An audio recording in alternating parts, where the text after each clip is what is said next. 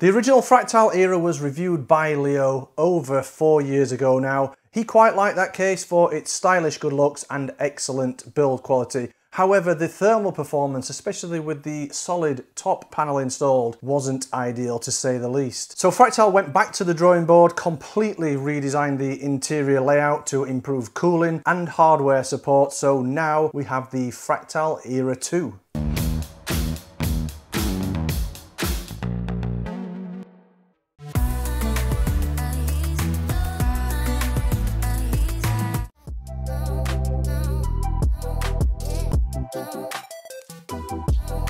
So this is the latest version of the Fractal Era. It's the Era 2 mini ITX case. It's available to purchase now. It's got an MSRP price of $200 US, 220 euros, or in the UK you can pick this up at £195. It's compatible with 3-slot graphics cards up to 326mm long and 63mm thick. It's optimized for AIO CPU cooling with support for up to 280mm radiator installation. Era 2 features tool-free chassis access with a single-piece sliding exterior panel and a push-to-release top bracket for quick and simple assembly. It's equipped with a slide-in central wall offering 15mm of movement for build flexibility, and it includes a PCIe Gen 4 riser cable, dedicated mounts for up to 4 2.5-inch storage drives, and a front I/O panel with 2 USB 3.0 Type A ports, a single USB 3.2 Gen 2 by 2 Type C port, and a combined 3.5mm audio jack, as well as a power button. So according to the specifications, it sounds like it has good hardware support, especially for a small form factor case.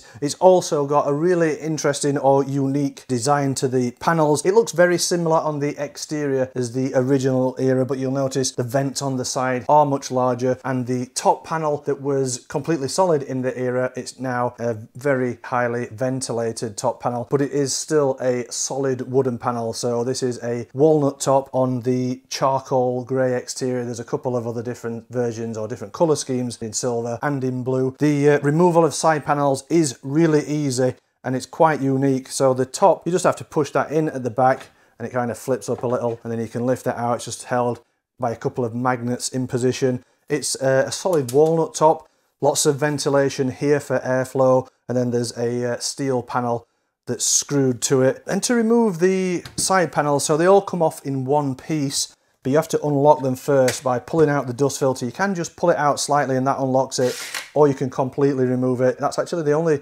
dust filter in the system. It's a plastic frame and with a nylon woven mesh style, one of the better types of dust filters. Once you've got that out, you can just simply lift the side panels off all in one piece.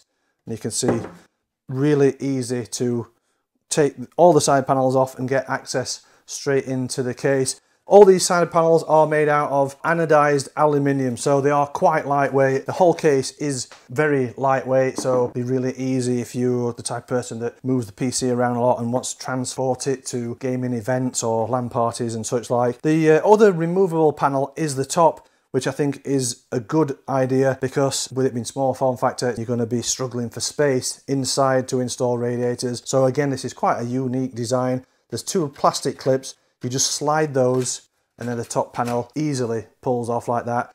On this top panel, you can install up to 2 120 or 240mm fans or up to a 280mm radiator. There is some restriction with the radiator size though. It does support up to 280mm radiators, but it has to be a maximum of 140mm wide and a maximum of 307mm long. And for example, this is a Endorphi Navis 280mm AIO, and this is just a bit too big. There's some rivets that stick out there that hold this panel together. So if you are thinking of installing a 280mm radiator or AIO in here, you must check first that it does fit the dimensions of this top panel. So in terms of cooling support, as I say, at the top you can install up to a 280mm radiator or AIO. That obviously means a 240, a 140 or 120 radiator will fit there, or you can fit up to 2 120 or 140mm fans. Fractal pre-installs a couple of 120mm fans in the floor, so they're working as intakes or pulling cold air in through the bottom of the floor and into the system. They are the Fractal Aspect 12 PWM fans, and they have a PWM speed range of 500 to 2000 RPM. Another interesting feature is this central spine here. So it's kind of a dual chamber case in a way. At this side you install the graphics card, and the other side here is the motherboard and power supply. As we've seen in some previous Fractal cases, this central spine can be adjusted either way for more clearance, either for a wider graphics card or for a taller CPU cooler. It's quite easy to do that. There's just a couple of screws on each side, so we just need to loosen these off.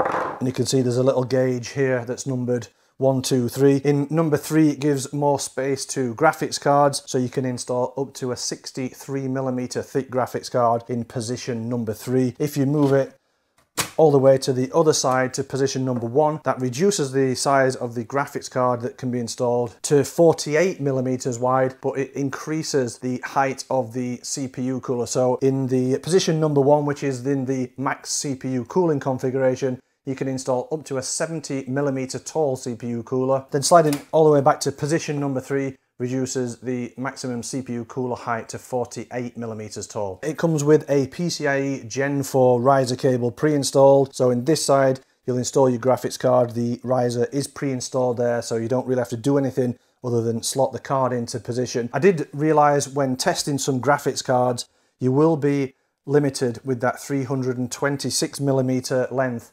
more than the width really, because you can fit slightly wider graphics cards. So this 7900 XTX from Sapphire, this Nitro Plus, you can see that is more like a 3.5 to 4 slot card. That does actually fit in place. You do need to remove the top panel, and there's a bit of persuasion to get it in there, but it will fit anything that's 326mm or longer, and that does rule out quite a few cards. So a lot of the larger 4080, 4090s, 7900 XT and 7900 XTX cards will be struggling to fit in here. At this side you can also see the 2 floor fans installed, working as intakes. Hopefully that should give some cool air to the graphics card and improve the GPU thermals compared with the original Fractal Era. And the difference between the original and the Era 2 is the graphics card was horizontally mounted before. It was quite restrictive, and it limited the thickness and the height of the card that you can install a lot more than it does in the Era 2, which is now vertically mounted, so it gives more space for a larger graphics card. And hopefully that should also improve cooling too, with the 2 floor mounted fans and the vented side panel, which is a lot larger vent compared to the original Era.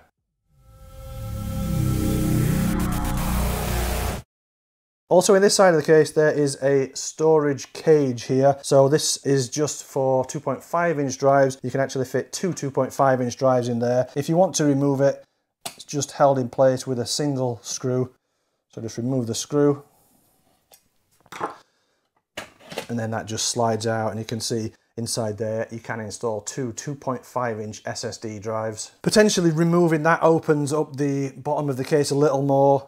That could slightly restrict airflow, but I don't expect it restricting it too much. At the back of the case you can see there is only 2 removable PCIe slots, but it is a 3-slot wide PCIe bracket there. And then if we switch it all the way around to this side is where you would install the motherboard at this side and the power supply. Obviously looking at the side you can see it's only a mini ITX motherboard that can be installed in here, and it also only supports SFX and SFXL power supplies, unlike the original Era that you could install an ATX power supply. The bracket for the power supply, or mounting the power supply, is also held in place in a similar way to the storage cage. So it's just a single screw that you remove and then slide it out. You just need to screw the power supply in position, and then the whole bracket slides in place like that.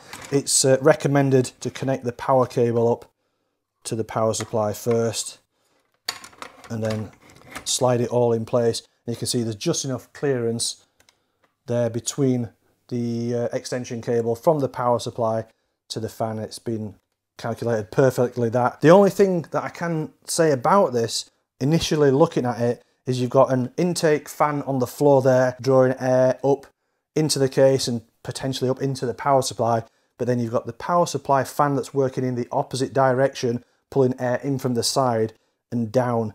So whether that'll have any impact on thermal performance of either the power supply or the case, I'm not sure. The floor of the case is quite open. As you can see, there's a big vent on the bottom of the case there, so there should be plenty of ventilation there for those bottom mounted fans, airflow into the case. And at the front and the back are two large feet, and there's some anti-vibration rubber mount on those. Quite a stable case as well with those long feet, so it doesn't have much wobble when it's stood upright. The only accessories you get with the case come in this little cardboard box. Inside there is some assorted screws for installation and a few zip ties. So for the test system, I've used an AMD Ryzen 7 7800X3D CPU. Motherboard is an MSI MPG B650i Edge Wi-Fi. Graphics card is the Sapphire 7900 XTX Nitro Plus. For memory, it's 64GB of G.SKILL Trident Z5 RGB. It's DDR5 6400 mega transfers per second. Storage is a 1TB Corsair NP700 PCIe Gen 5 NVMe M.2 SSD. For the CPU cooler, I was planning on using the 280mm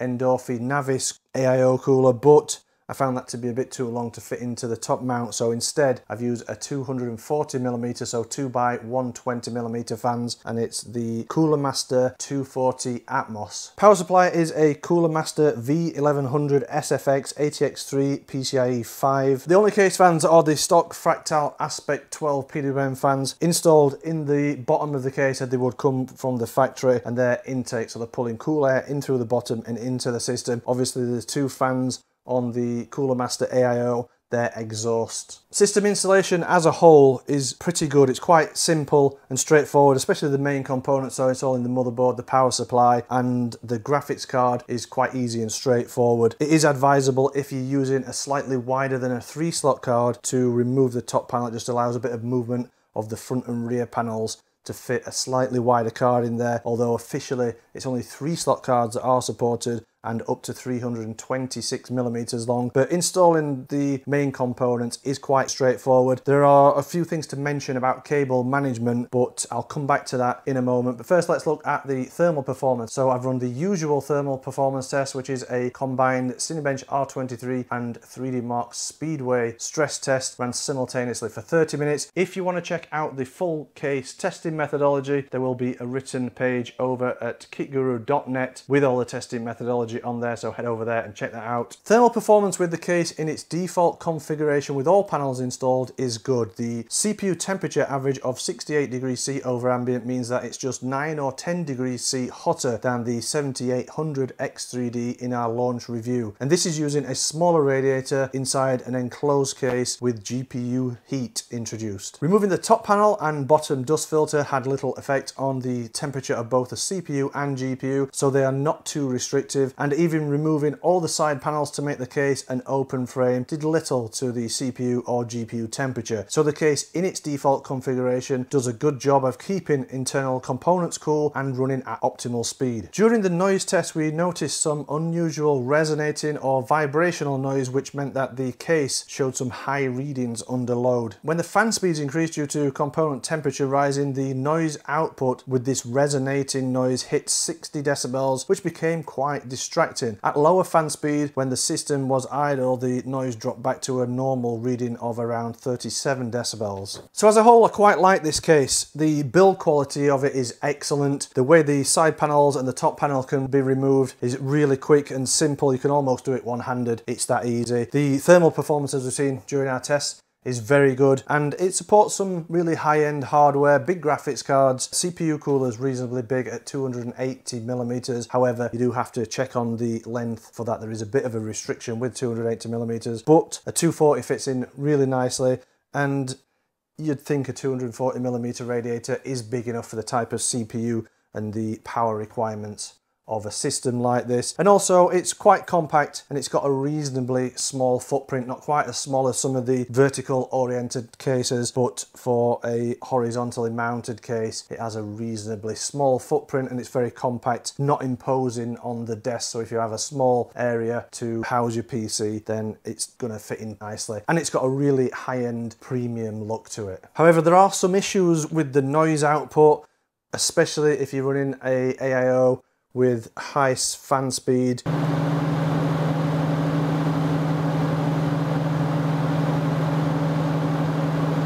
That can be counteracted by placing the system on top of another mat to kind of reduce the vibration through into your desk. Also, you can add some rubber mounts to the top of the screw points. That also helps reduce the vibration, and potentially running the fans on the top and the radiator underneath, that might help too, because you have the rubber anti-vibration mount of the fan mounting points to help reduce the vibration. But we found that the only way to eliminate the resonating noise completely was to decouple the top radiator bracket from the chassis frame.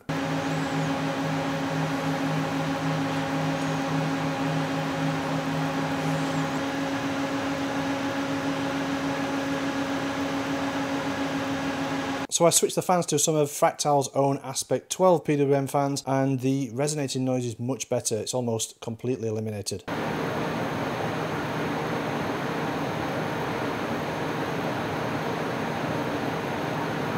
So the Cooler Master fans are not a good choice to use with this case. The only other minor negative I had during the build was with the cable management. Now it's obviously going to be tight in here because it is a small mini ITX case, but some of the pre-routed cables, I had to move those to reach the connections on this MSI motherboard, and the front panel power button connector, it seemed a bit short to reach where it needed to go on this MSI motherboard. I had to completely reroute that and kind of stretch it across the back of the motherboard tray so that it could get to the connection to be connected up. So that could have been a little longer, but other than that, it's a really high quality case. It's got good thermal performance and it has a real premium look to it. The only thing that might put me off buying this case is the price. It's quite expensive at almost £200 or £195, but it does have a real high quality premium look and feel to it. So that's the Fractal Era 2 ITX case. If you've got any questions about the case, or if you just want to let me know your thoughts on it, drop me a line in the comment section.